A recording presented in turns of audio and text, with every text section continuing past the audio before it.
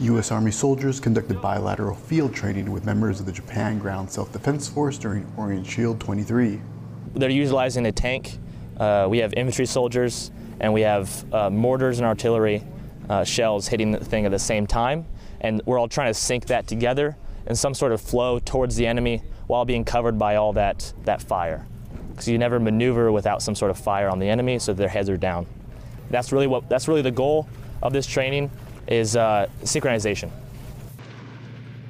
Our command is in charge of peace in the Pacific area, and so we do pathways, deployments to meet with our brothers and sisters across the sea, just to train together and try to understand each other in some way, because the reality is that someday we might have to fight together. If we have to do it for real, it's best we don't do it for real the first time.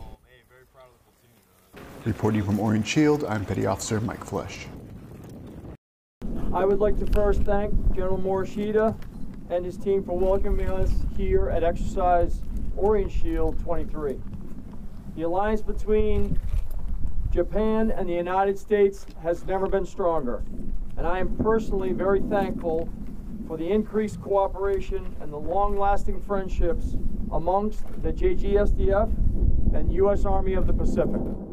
General Morishita has stated that Japan must strengthen its defense posture, and I want to express my support and that of the U.S. Army of the Pacific to assist his efforts in doing so.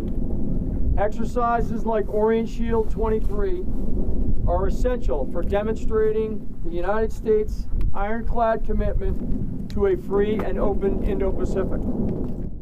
These exercises and this training and these rehearsals are critical to strengthening our alliance.